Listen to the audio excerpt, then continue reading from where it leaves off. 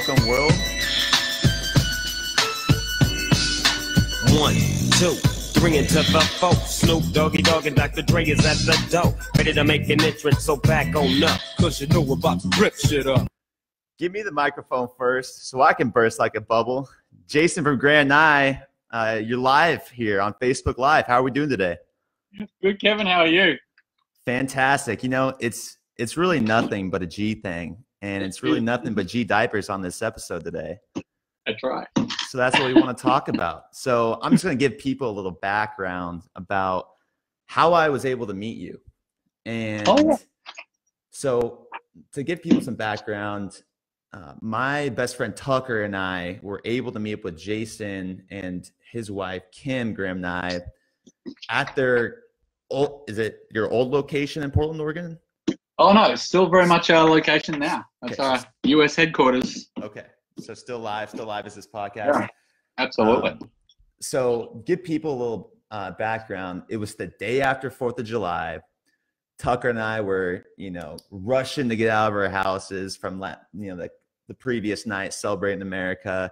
We got to the headquarters and were able to learn about the incredible journey of gDiapers.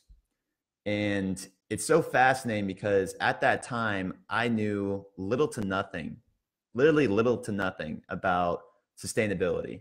I was given this internship and my job was to go around and interview social entrepreneurs and learn about how they got to where they are, condense their 30-minute videos and down to 3 minutes, call them shortcuts. But I didn't really know anything about sustainability. And it wasn't until we interviewed you and Kim that we got to learn about how a company can really be successful, but have, sustainable and purposeful principles in them. So I'm going to pass it on to you. And I want you to kind of explain to our audience, who is gDiapers? What is it? And what's the background story? Yeah, thanks. Well, we didn't know much about sustainability either. And we had a circuitous route to the C-suite of a diaper company. I started out in Japan and as a stockbroker in Tokyo, and my major in university was Japanese, and it was 2 or 3 years of making a lot of money but no meaning. And so I switched out and did a degree at night in education and became a school teacher teaching Japanese back here in Sydney, Australia. And that made a lot of meaning but no money.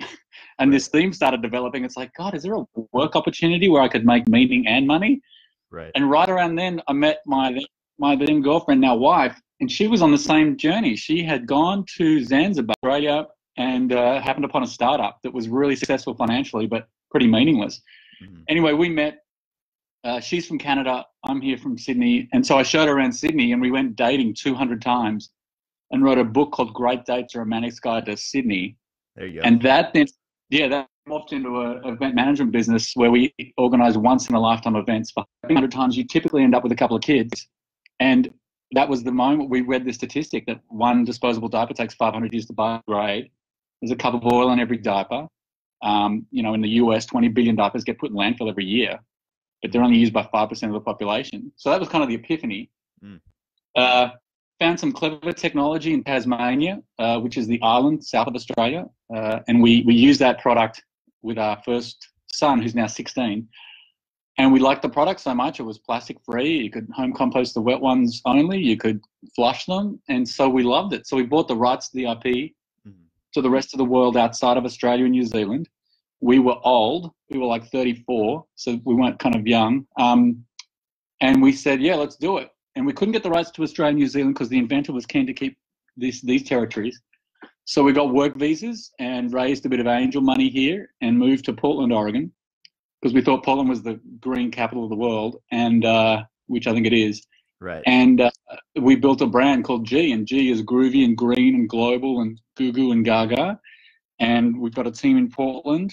We had manufacturing in the US for a great deal of time. We've just shifted that over to China. And then we started in retail in the US, expanded into the UK and Europe, and here we are 14 years later. And here you are 2 years later after I was able to interview. What's kind of changed? That's right. What's kind of changed in those 2 years? since we last saw you? So we felt we relocated back to Australia to get the kids into school in Australia, and we have our team in Portland, Oregon, focusing on the gDiapers business. And Kim and I sort of went back into the garage and came out with new IP, world first plastic-free baby diapers. And the focus of that is really moving from a consumer business to a service that we call gCycle. And it's a trial we're about to start. We've done one trial here, and we've done a few trials actually. We partner with childcare centres.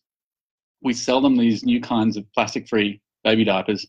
We collect them each week, and then we take them off site, and we can commercially compost them and sell the compost. We can put them through an anaerobic digester. We can do a bunch of things with the back end and actually create a resource out of waste. Right. And it really goes to this product idea of cradle product design, and it's really the heart is the circular economy. So, we've had, since the industrial age, it's a linear economy. You take, make, and waste. You take from the planet, so you extract oil. You make stuff like baby diapers that uses a cup of oil, and then 3 hours later, that product goes straight back into landfill for 500 years. So that's really not going to work for the long term. So a circular economy is where you think carefully about the upstream materials. So we use cornstarch in our product. It's used as normal, but then we take it back at the end, and we want to monetize that waste. Okay. So that's kind of the new thing. And Kim's actually over in London now, and trials getting set up. And it's really timely. The EU has just announced a directive that they're phasing out landfill in 12 years' time, and they're introducing extended producer responsibility, which means if I sell you a baby diaper, I have to take that baby diaper back and do something with it. And if it's plastic, it's really hard to do anything with it. I mean, as we know through David Attenborough tells us by 2050 there'll be more plastic in the ocean than sea life. Plastic, every piece of plastic ever made will always be here. And so by changing out materials and design, we've got a product that's really cradle to cradle. It's regenerative, and that's the key thing. Yeah, and so plastics are becoming a big issue. And even this year, it's really starting to pick up. You see the movement even with plastic straws. Less people using plastic straws. But what does that do for your business when more consumers are being conscious about what they're buying and how their products are creating an impact in the environment? Yeah, I mean, it's just giving us another string to our bow where we can actually work with childcare centres, and they're buying the product, and then ultimately want to figure out a way to sell direct to consumer and have a collection service right out of a family home. And we've partnered with a really clever company in the UK that's developed, it's kind of like the Uber app, but for diapers of all things, where you can just order diapers on demand, and then you can have the soiled diapers collected from your home within like a 2-hour window. And why that's important is that if you have one child in diapers in your household, half your weekly garbage is baby diapers. Really? Well, I mean, I would never know. So never that's had a kid, crazy. So don't plan on it anytime soon either, but. Yeah. But I mean, what's interesting for us, the real vision here after 14 years, in the US, distribution very much focused on the premium end. You're using materials that aren't as cheap as plastic, and so you end up like a lot of natural and organic products. They end up just serving the higher socioeconomic families, which we've never felt comfortable with. We want this product to be available to every single mum and dad in America and globally. So by monetizing the waste, by generating revenue from the compost that we create by selling it at the end, we want to bring the price point of these diapers down and compete very solidly with plastic alternatives. Yeah, and is that the biggest issue? I know a lot of sustainable companies that we've been able to speak with, it's really hard to compete when these other companies are making the materials for so cheap, and it's not sustainable.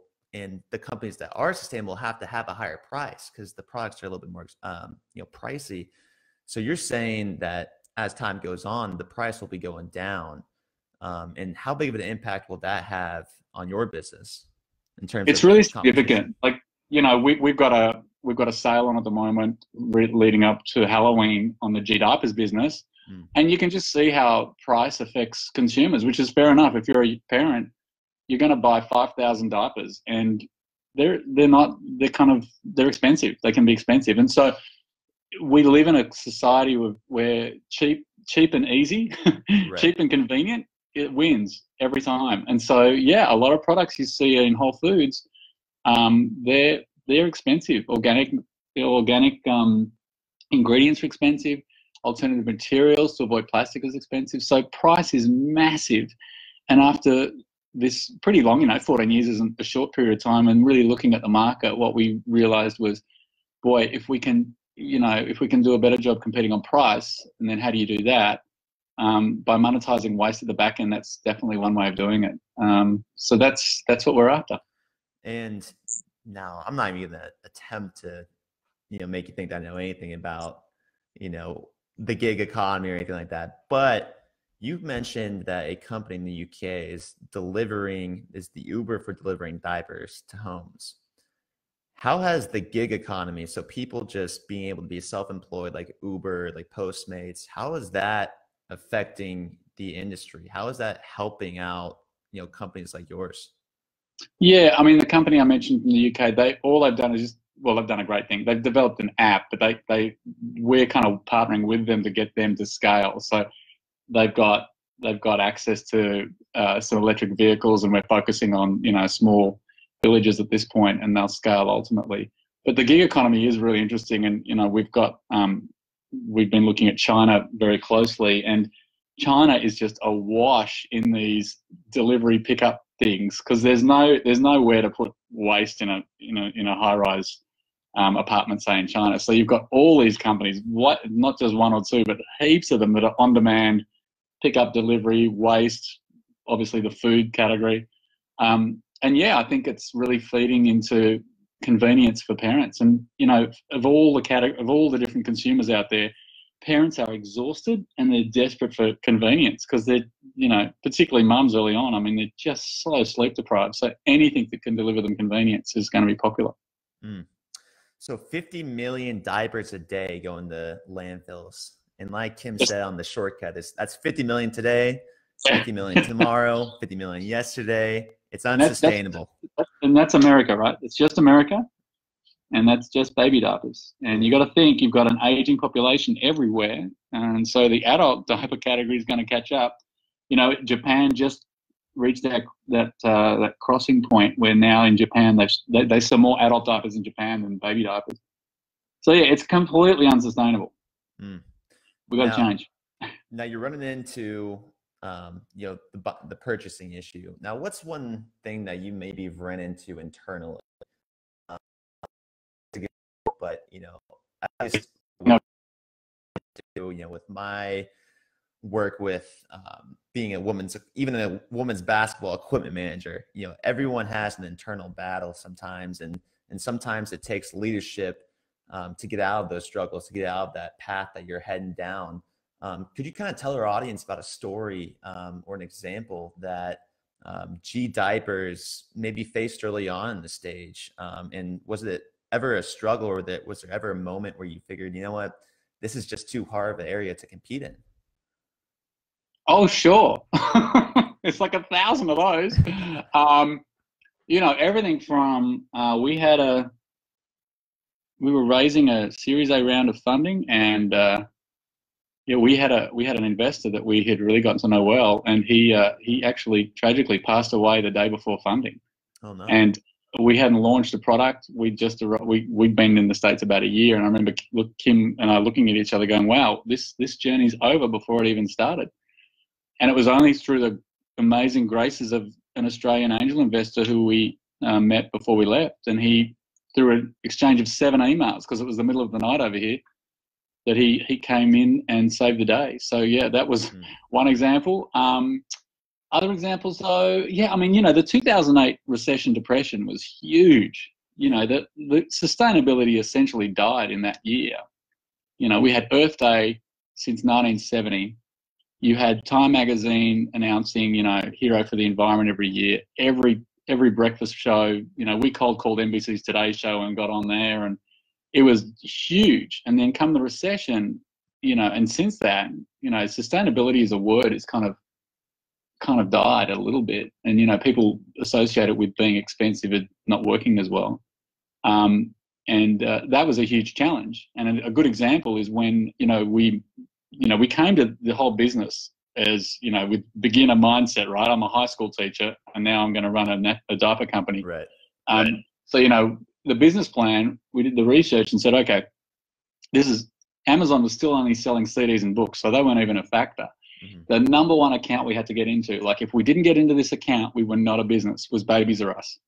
Babies are us. Babies are us, right? And so 90% of all new parents registered the gift registry was at Babies R Us. Mm. And we said, we got to get in there. And we got in there and we thought, we're pretty awesome. And then over time, as Amazon came in, we knew it was concerning when the Babies R Us buyer is asking us, well, what should we do about Amazon? And we're like, but wait, your Babies R Us, don't you know what to do with Amazon? Exactly. And then, it got pretty clear that their business model wasn't going to be around for much longer. So we had to make a really hard call and actually pull out of Babies R Us and leave a huge amount of money on the table, which we did. And lo and behold, I think this year or late last year, they went into Chapter 11 bankruptcy. Right. That was a really hard decision. Well, I saw that because when you're growing up, at least people my age, Toys R Us is where it's at, man. That's where I'm getting my G.I. Joes. That's where I'm getting my trading cards, my sports cards, whatever. And then when you see something like that, and just like you're saying, Amazon wasn't even a thing. And then you have Babies R Us this is where we're going to go. And then now you look at it, Chapter 11 filed for bankruptcy. Times are changing. Times are definitely indeed changing. Yeah. And I think from a leadership standpoint, one of the things is that idea of constantly having to look at the horizon. And if you miss a couple of product cycles, or you miss a couple of things, you really get behind really quickly. And, for us, the category is really hard. And there's 6,000 patents in any one diaper. So Kimberly-Clark and Procter & Gamble have patented the category, the product, to death since they started the category in 1960. But it's all sort of iterations, right? It's relying on polypropylene, just regular plastic. They've made it lighter, more absorbent, but really protected from an IP standpoint. So to get in there with IP is really hard work, but we've done that. I think what's interesting is where the world's going. So these new EU laws, the winds of change are blowing, particularly in Europe, around plastic and how they're going to manage the waste. And then last week at the Conservative conference in the UK, the British Environment Minister said, well, we might be looking at taxing plastic diapers, which is kind of huge, right? Yeah, but he said, we've got to deal with this waste problem and we might need to do some price signaling and tell parents to use alternatives. So that's massive and, unexpected. But for us, we've got to be constantly looking. I think the job of founders and CEOs and leaders is to look to the horizon, because you can get really stuck in the day-to-day and not realize where the world's going. Interesting. Yeah. And well, if I know you can go on a site and it has like the world population tracker. Yeah. And you just look at that thing and it just goes. I mean, these babies are just being pumped out. I mean, these human beings, they're just going at it every day.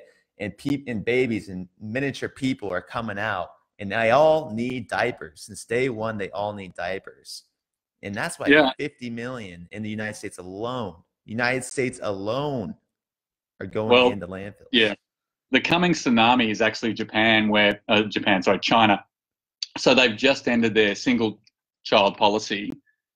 And they're 4 times as big as the US from a population standpoint. And just like India, China is just desperate to join the middle classes and beyond.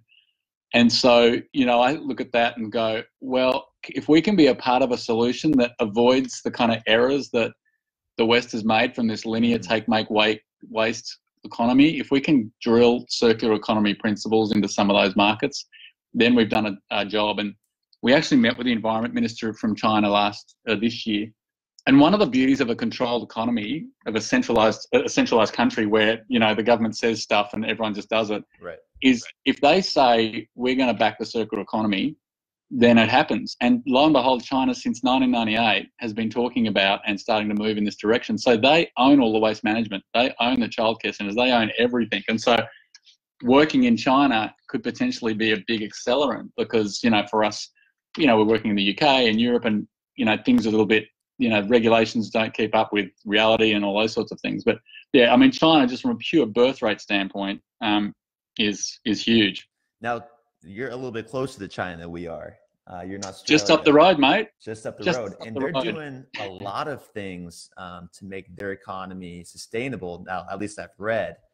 And that's all in efforts to compete. And by 2030, with all the talk about the United Nations Sustainable Development Goals, China is almost the example country to be looking at in terms of what their government are doing to implement these restrictions and laws to mitigate the damage that CO2 has done in their country, especially in those big cities where they make New York City look like a small country town.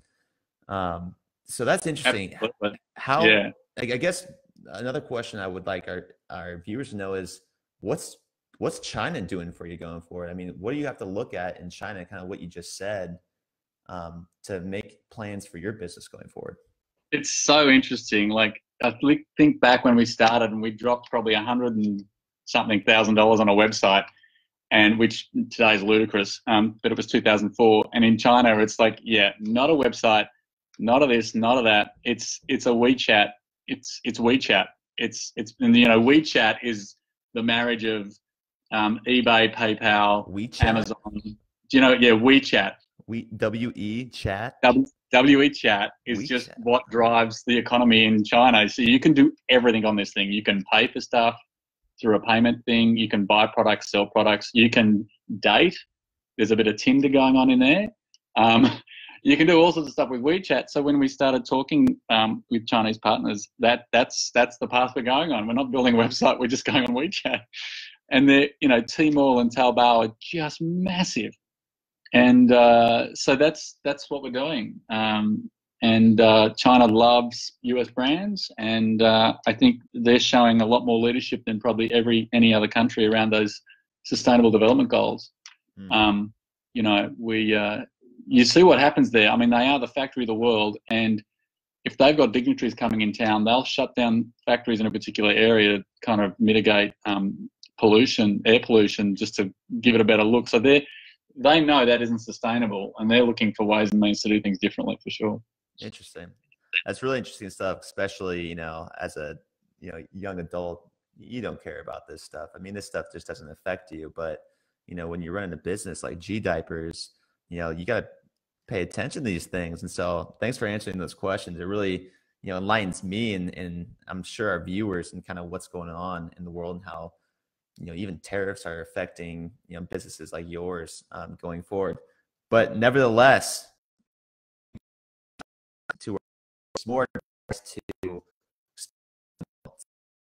people that are entering the workforce and are, wanting to align their passions, their skills with the career, wanting to take that step into sustainability, but aren't really too sure about if they're going to be able to make a living, if they're going to be able to pay their bills. What advice, having been there before, would you give to them, to take that next step? Yeah, and I really empathize and recognize that, because that's what I did. It's not like I left school and said, okay, let's go and make diapers. Like, I didn't get to this till I was 34. And I really think that observation that Steve Jobs makes is true, which is as you travel through life, it might feel in the moment when you're in this particular job, well, how does this work? But as you go through life and you listen to your own heart and move and make decisions, as you look back on your life, you start connecting the dots and it all starts to make sense. So, for me, my early passion was Japan, and I never could figure out, like, that's a huge investment of time to get fluent in that language. And lo and behold, like last week, I've had my first meetings with strategic partners in Japan speaking Japanese, which I haven't done since we started the company 14 years ago. And there's opportunities up in Japan to talk about what we're doing and sustainability and those sorts of things. So I think if you have a North Star of what you want, it's okay not to know exactly how you're going to get there from day one. But as long as you hang on to that North Star and know that's where you really want to head to, then just trust that you'll get there in the end. But I think human beings are wired to want certainty, and the reality is life is fundamentally uncertain. So the things you can hang on to and make certain, like, you know, you've got a North Star, you've got a personal mission to do something. As long as you're moving towards that, then things tend to work out. So is the first thing they should do is create that North Star, find out what's important to them, and follow that? Exactly. Okay. What what dent do you want to leave in the universe? What contribution do you want to make? And I think it's about, you know, your skills and talents. Like, you could be a good communicator, or a good engineer, or a good software developer, and, well, how can I do that for the betterment of the planet? And it's funny for us, right? So we market to parents. So in 2004, we were marketing to ourselves. So we're now 48. So we're Gen X. Well, now we're marketing to Gen Y. We're marketing to millennials. And millennials get such a hard time. I think, I'm not sure if it's just in Australia, but they just get so criticized for, you know, how they work and whatever. I just think they're wired in such a more promising way than I think my generation. And I think they intuitively get that companies need to be triple bottom line. Companies need to be B corporations. Companies need to look after people, profit, and planet. Whereas in our, you know, when we started, we have to bang on about sustainability and this and that. And I look at brands today and it's just embedded. And if it's not embedded, the response from a millennial consumer is, what's wrong with you? Right. I have great hope.